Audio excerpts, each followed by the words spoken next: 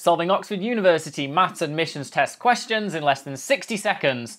Let's go. Now we could expand all four brackets, but it's actually better to just square it and then think about which pairs of terms match up to give us a constant. So, doing that, we have x plus 1 over x, and when we square that, we'll actually get x squared plus 2x plus 3 plus 2 over x plus 1 over x squared.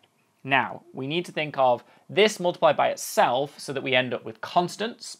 So that means if I take the x squared, that has to hit the 1 over x squared, and that gives us a constant coefficient of 1, but there's two ways that can happen, so that's going to be plus 2 overall. 2x can hit the 2 over x, that one is going to give us plus 4, two ways to do it, so that's plus 8.